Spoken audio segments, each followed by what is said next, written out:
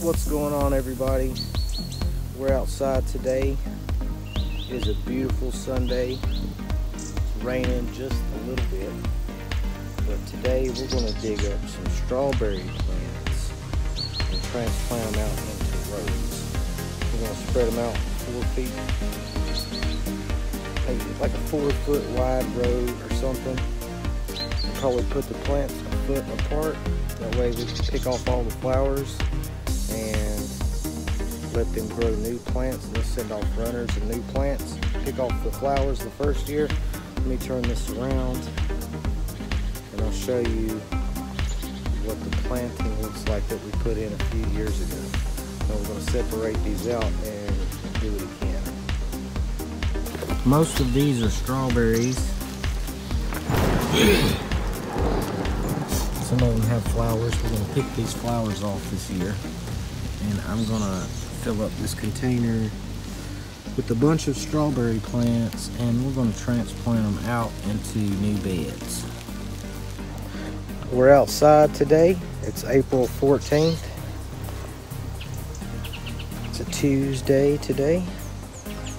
And we are going to make a raised bed for strawberries out of recycled material.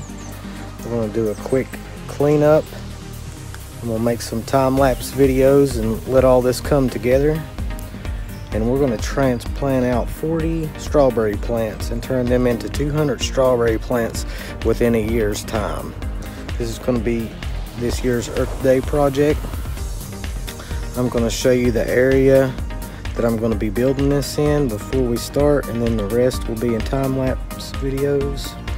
And I will do a little bit more explaining over top the videos as it goes on, but I hope you enjoy. This is the area we're going to be cleaning. We're going to put these pallets in this area. We're going to layer cardboard, and then we're going to fill it in with dirt. Then we're going to compost it, a little bit of wood chips. And we're going to turn these 3 pallets into a producing, functional strawberry bed.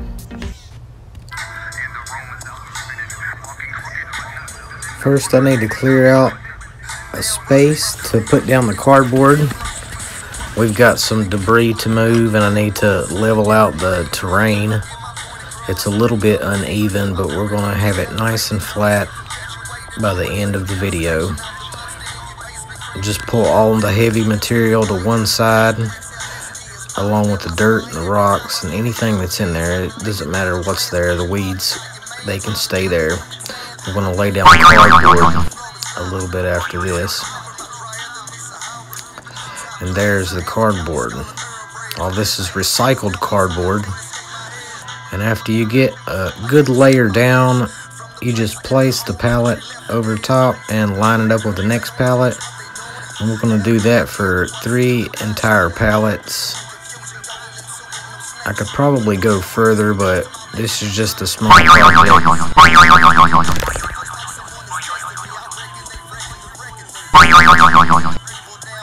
Now I'm filling in the sides with the rocks that I pulled out of the area, because I don't want any of that material escaping once I start to fill these in, and I want to hide all of that extra cardboard out of the view of eye. We'll just keep piling mulch onto this pile year after year as it grows.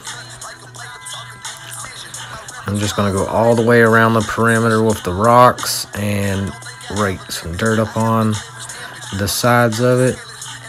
It's going to help keep all of that material in there, and we're going to start to fill buckets.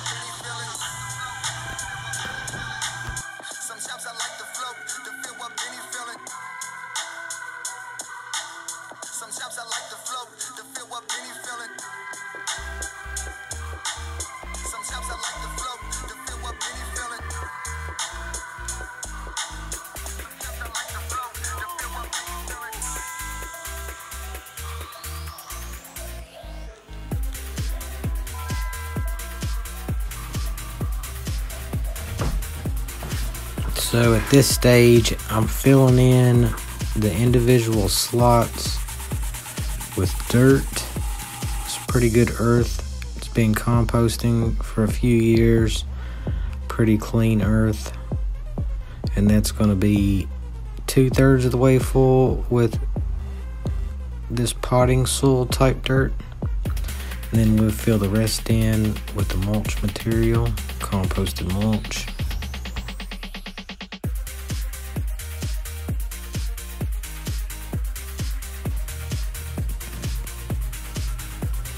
Overall, it took 12 5-gallon buckets full of dirt. It took 4 for each pallet to fill in the negative space.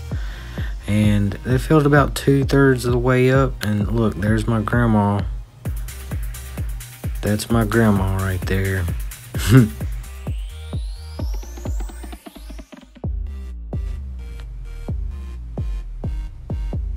What was taking so long with filling in these slots is pushing the dirt back and under the boards.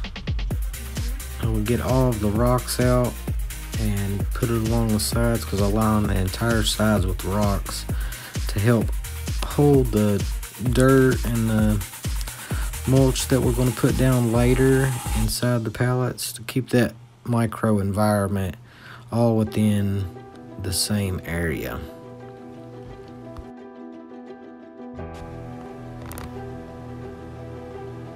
I really feel like when you plant a garden or do anything with passion, it becomes a work of art. So this is a work of art in the making.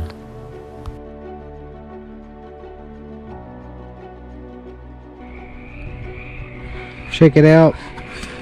This is the finished bed. Today we're gonna get some strawberries in the ground.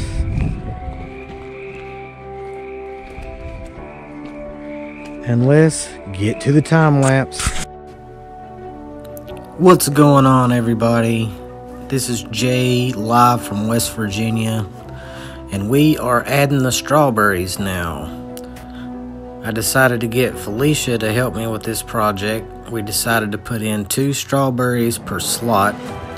It gives us a total of 16 plants per pallet. We have 3 pallets, so there's a little bit of math involved, but it's not that hard. Emily decided that she would help us. That's my sister. She's doing a little bit of the planting, and then she does a little bit of the filming, but we are getting these plants tucked away, and they're going to be happy sitting on top of this cardboard with no weeds or other plants to compete with. Now we're going to pull back this tarp, and we're going to mix in these deciduous leaves that have fallen in the fall into this mulch pile. And that's going to inoculate this mulch with a mycorrhizal fungi. It's going to add isopods, it's going to add nematodes, it's going to add all kind of beneficial microorganisms and fungi to this growing system. And it's going to make a good microsphere within the roots of the plants, and it's really healthy stuff. So we're going to finish tucking this bed away, and next year we'll pull off these boards and spread the strawberries out into the full width of the row, and all the negative space we'll fill it in. And the last step here is to do a little bit of watering. We're going to water this bed in. That's it, guys. Thank you for watching. Hope you enjoyed the video. I hope it was informational. I'm Jonathan. And I'm Felicia. And happy Earth Day.